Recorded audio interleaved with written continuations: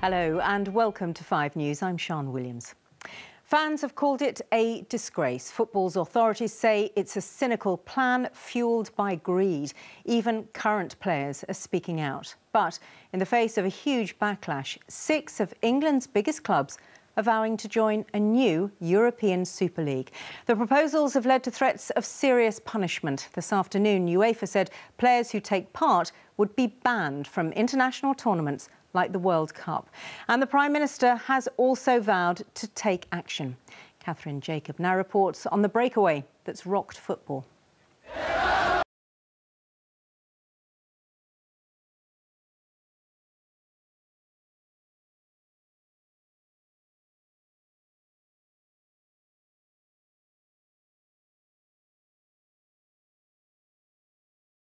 New figures seen by 5 News have revealed how paedophiles have exploited coronavirus lockdowns to force children into filming and photographing themselves online.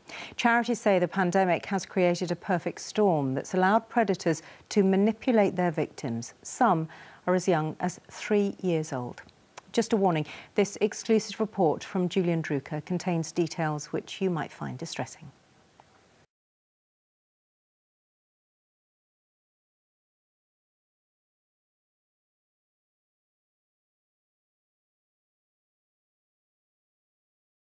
Coming up on 5 News, the royal family. We'll see you after the break.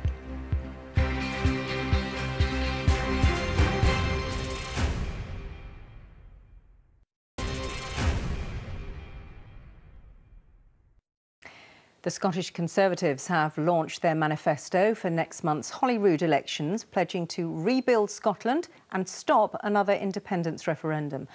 Their leader, Douglas Ross, says they're the only party willing to challenge the SNP, and he told 5's Alan Jenkins he wasn't concerned about low popularity ratings. And finally, if ever you need inspiration, you can always do worse than looking at NASA and their exploits tens of millions of miles from the Earth.